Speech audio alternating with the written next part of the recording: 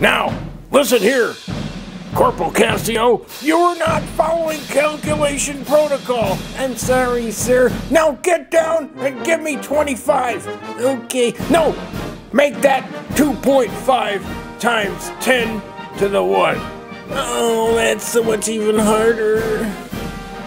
Is that acceptable, sir? I suppose it is. Now run algorithms until I get tired. Sound off. 1, 2, Sound off. 3, 4, 1, 2, 3, 4. 1, 2, 3, 4. That was stupid.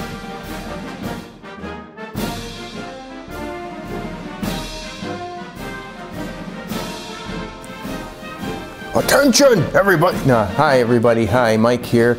Sorry, I got a little carried away with the whole military thing. That's because what we're doing today is calculator camp for Gen Chem 1. Now, in my 20 years of teaching chemistry, particularly general chemistry, there's a lot of calculations. Some you can get away with without a calculator. But I can tell you wholeheartedly and truthfully that many of my students encounter unnecessary problems because they aren't used to doing the kinds of calculations they need to do, and they don't have a scientific calculator, for example, or they don't know how to use their scientific calculator properly. So I'm going to go through, for Gen Chem 1, the biggest problem, which is the use of exponential or scientific notation. So now I got about 5 different calculators here. Why? Because students leave them behind, and I have a ton of them in my office. And the day before I retire, I'm just going to go in there and like lay on top of all of them, I think. So here's what we're going to do. We're going to do a calculation that would be very common, that employs scientific notation because the numbers are gigantically big or small. For example, this is a very common calculation. We'd have to divide 4 divided by Avogadro's number, which is 6.02 times 10 to the 23, which you can't express on a calculator like this, but I'll show you what you can do. And the first thing is, don't let the calculator be smarter than you are. So I'm going to go ahead, and one way you could do this with a regular old calculator is, and by the way, this would be the calculation for the mass of 1 helium atom. So this is not a trivial thing. It's something you'd have to do at some point, possibly. So how do we do this with scientific notation? Well, you got to remember that 4 is just like saying 4 times 10 to the 0. 10 to the 0, of course, is 1. And then what happens is these two numbers divide, as you see.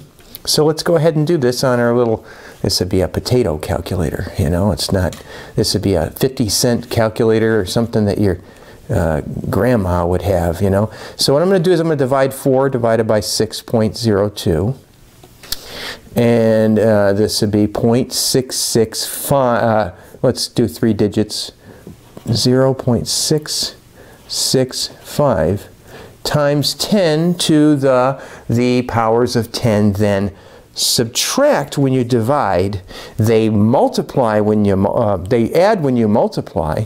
So this would be times 10 to the 0 minus 23 is minus 23.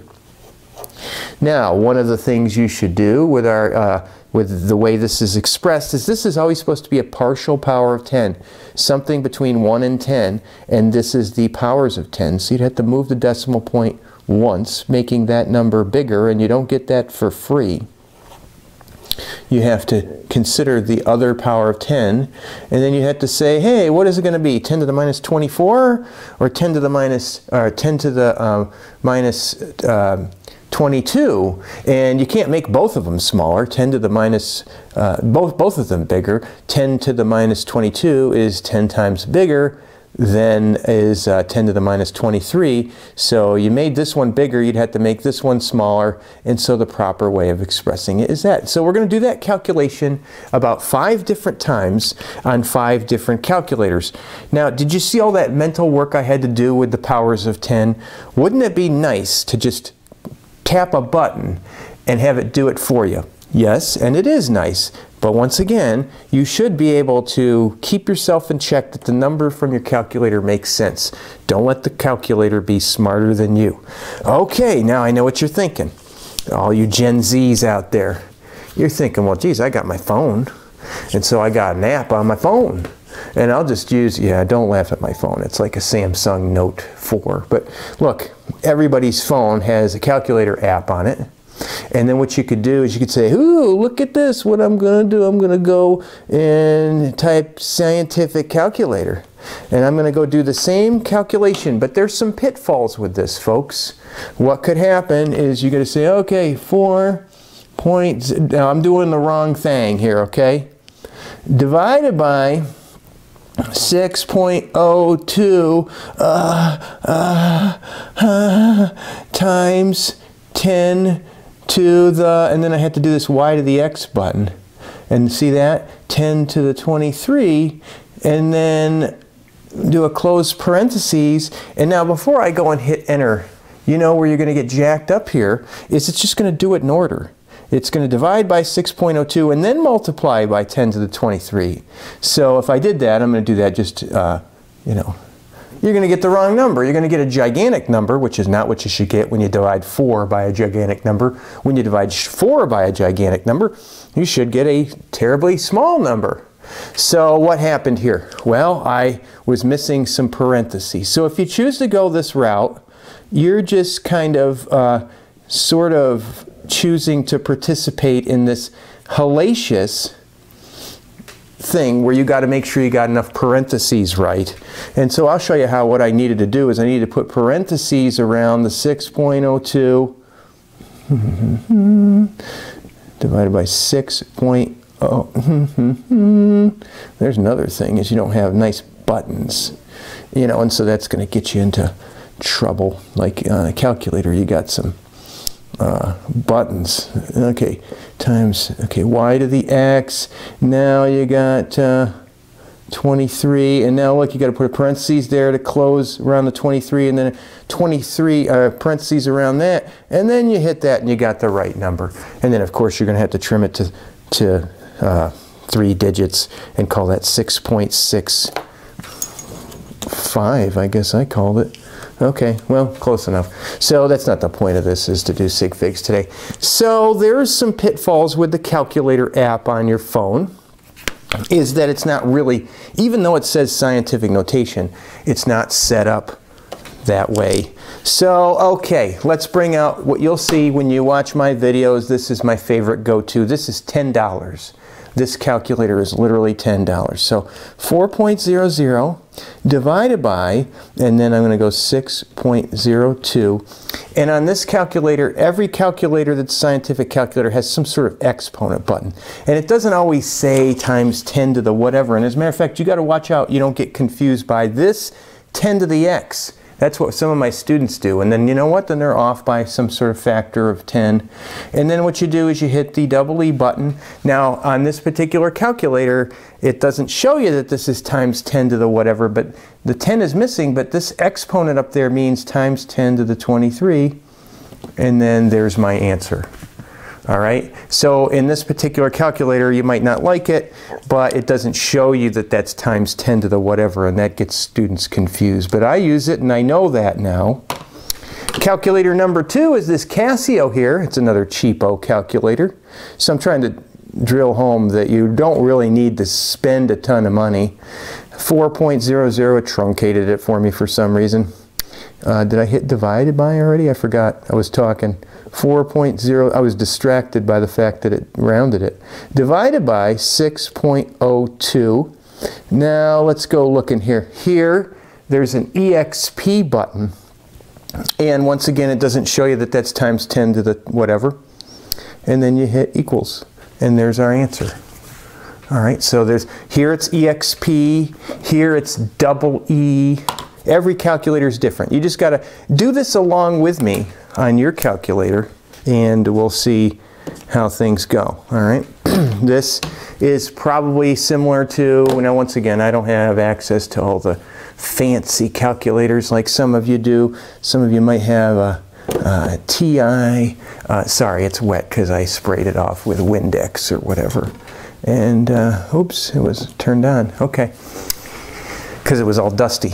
Now it's wet and it's just awkward, so I'm just going to keep talking about something else. So here's a TI-85. This is going to be like your TI-89, your TI-80 anything, your TI-89 titanium. So here's what we're going to do. We're going to go 4.00, and then here's double E.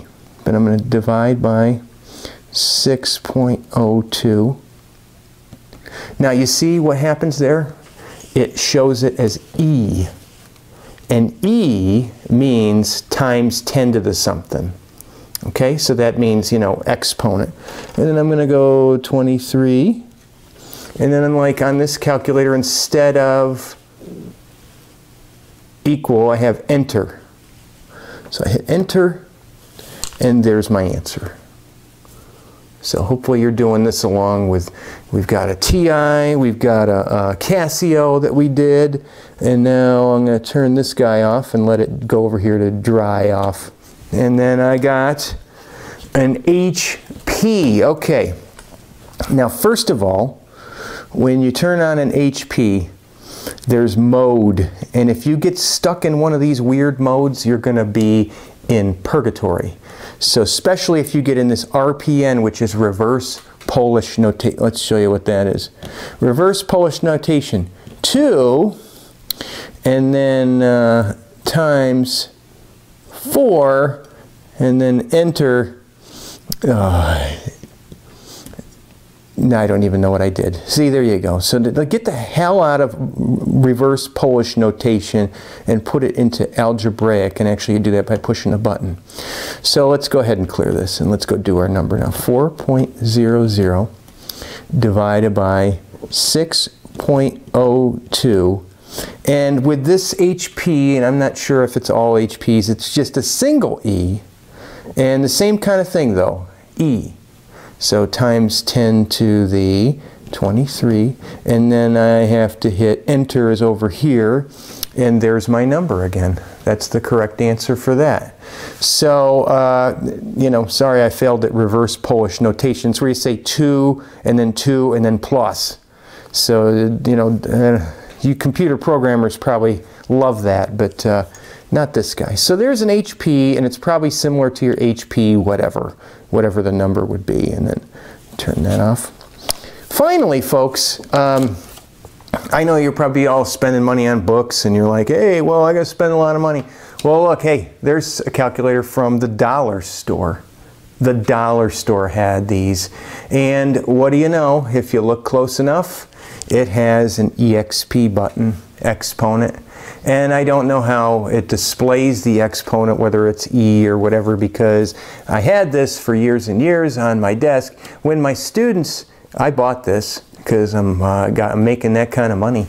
But when my students would come in and say, hey, I don't have my calculator, I'd give them one of these to sort of negatively reinforce it. And then I ended up hurting myself because in order to change the batteries, you got to take the back off. And I don't have those batteries, so I can't show you a demonstration of the dollar store battery. Maybe if people clamor for it, I can order some cheapo batteries, which are the weird ones, by the way, LR1130s or something. But there you have it, folks. Every kind of calculator make that you would run into, HP, Casio, a lot of my students usually have one of these TI derivatives of a TI. But you need it because, you don't need it because what we did, but you know, you're going to end up wasting a lot of mental energy doing this kind of stuff.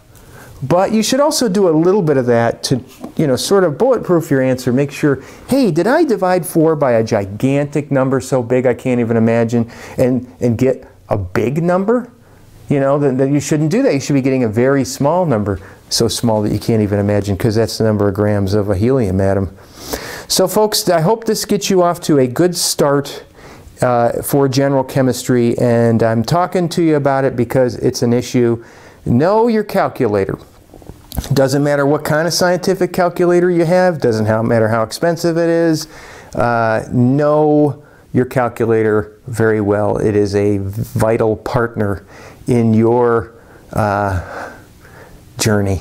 we won't call it a war. I already did enough war stuff in the beginning in general chemistry. So take care, toodaloo, and we'll see you in the next video.